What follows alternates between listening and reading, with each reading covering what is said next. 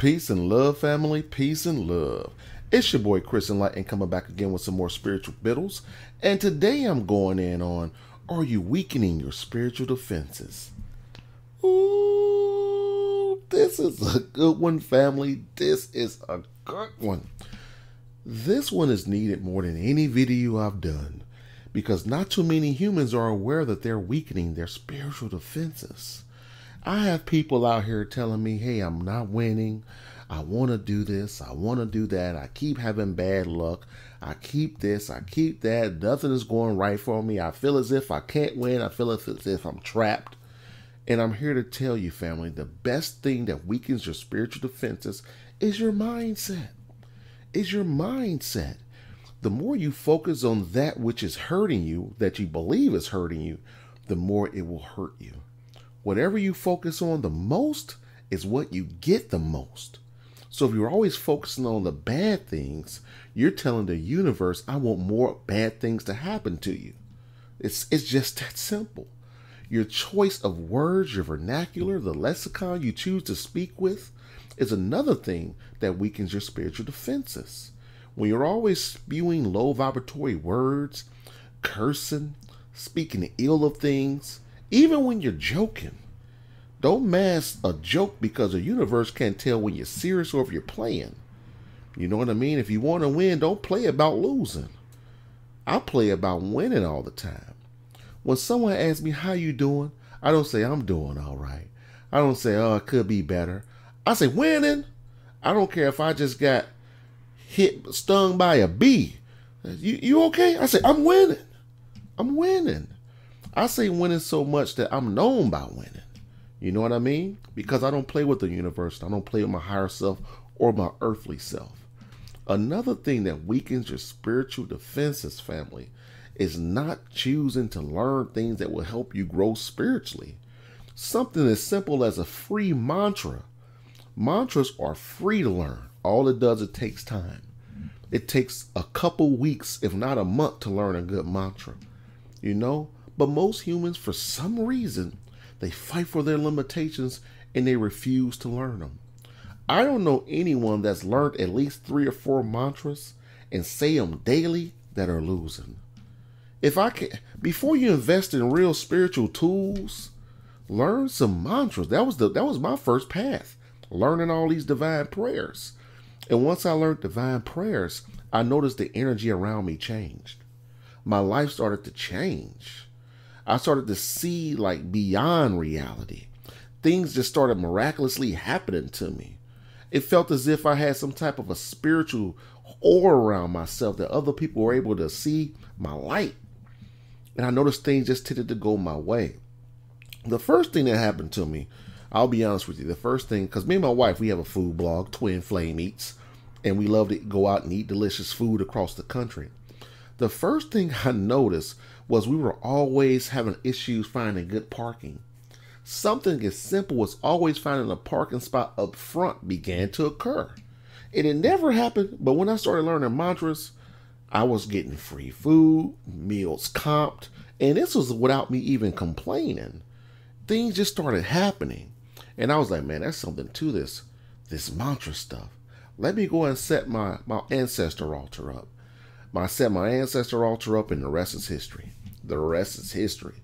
When you show the universe that you're serious about growing spiritually, when you tap into the consciousness of all your ancestors and you're out there at your altar daily taking care of them, things just start to happen. And these are things that you can use to raise your vibration, to give you some armor, some spiritual armor. You won't be able to divulge to people like, yeah, I'm doing this and I'm doing that. That's why I'm winning. Because their ego is going to fight for its level of understanding. And it's not going to seek into them. They'll be like, man, he's just talking stuff. He's not winning. All the while you're winning. Another thing you can do to weaken your spiritual defenses is excessive drinking. They call it spirits for a reason, family.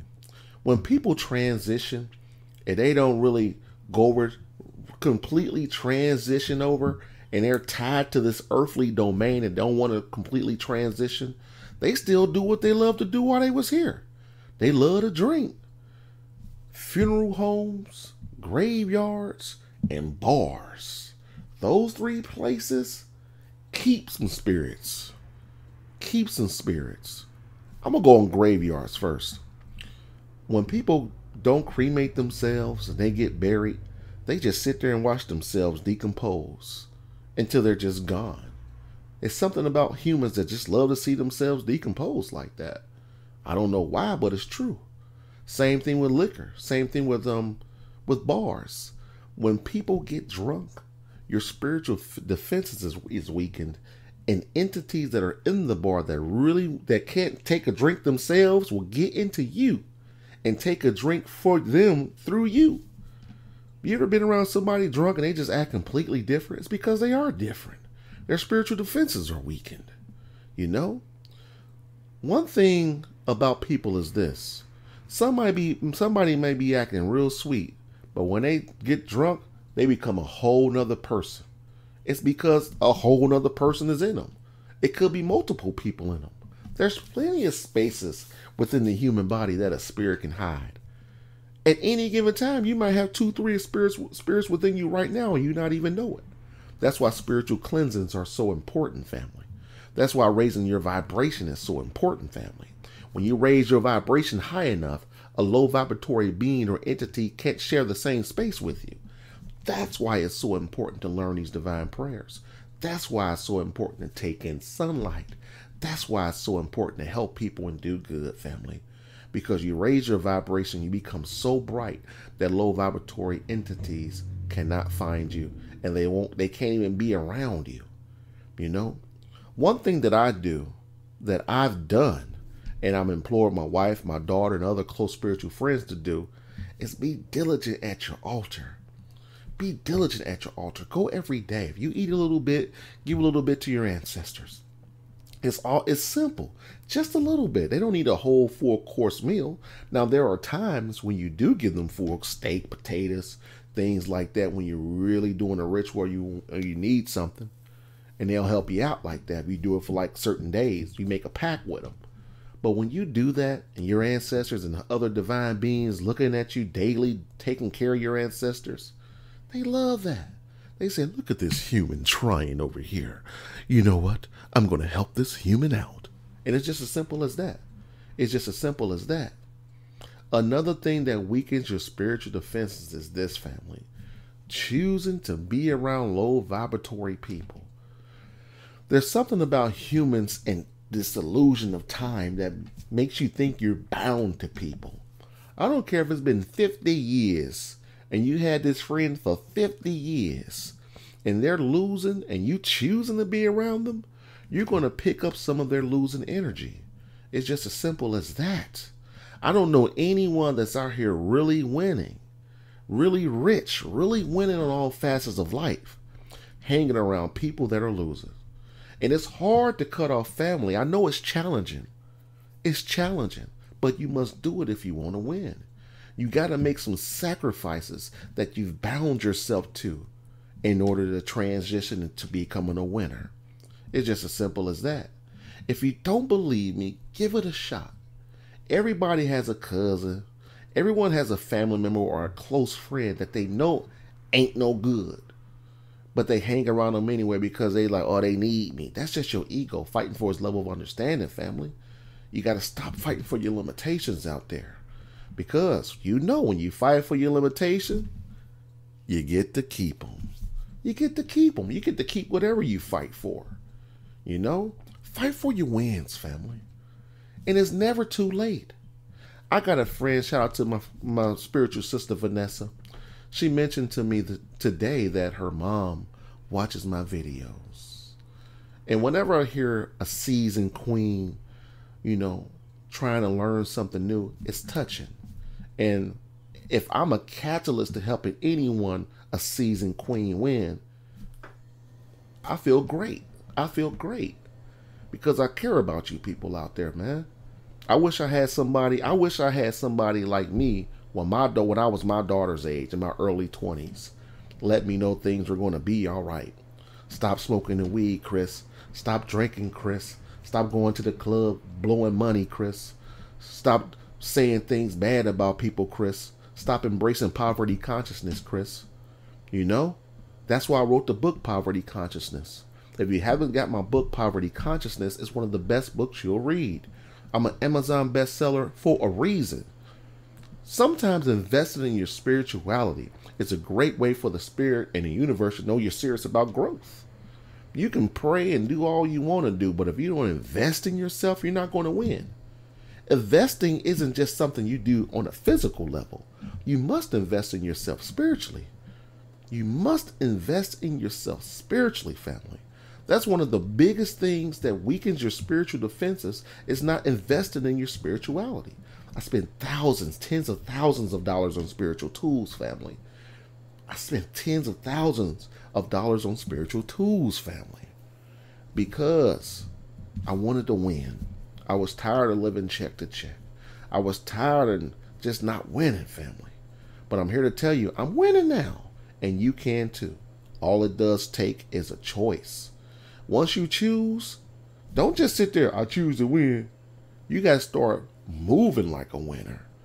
That's one of the best ways to get some spiritual armor is by moving like a winner, talking like a winner, walking like a winner, looking like a winner, speaking like a winner, acting like a winner, looking at other winners like winners. You know what I mean? Another thing that weakens your spiritual defenses, family, is hating on people.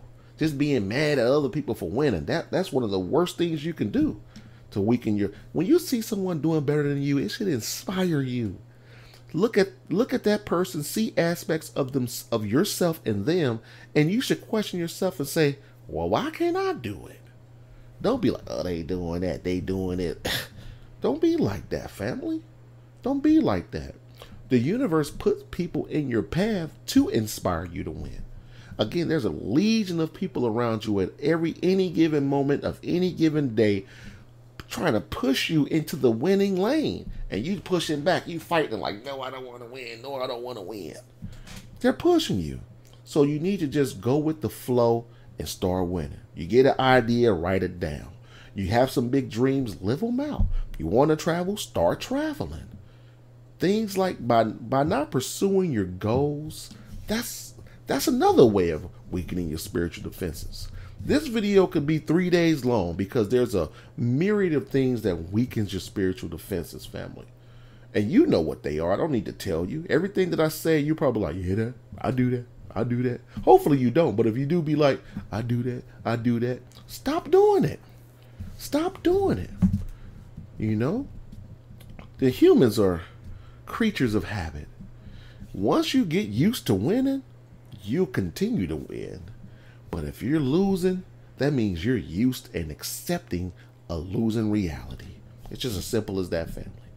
So if you want to win, start out by buying my book of poems. It's only $11.11. There's words in those poems. There's energy, and my light, my soul are in these poems just to get you thinking different.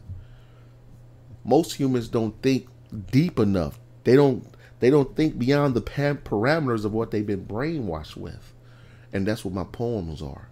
Every book that I write is setting you up for success. My next book, Dissolving Your Limitations, is going to be my biggest work of art. I might just turn in the light when I publish that book, family. It's just as simple as that. So on that note, peace and love. It's your boy Chris Enlightened. I want you to win. Choose to win. Look yourself in the eye and say, I'm going to win today. I have a lot of people reaching out to me and they're saying that they're winning. I love that. I love that. What's wrong with telling yourself you want to win? Tell yourself winning. Okay, family? And on that note, winning.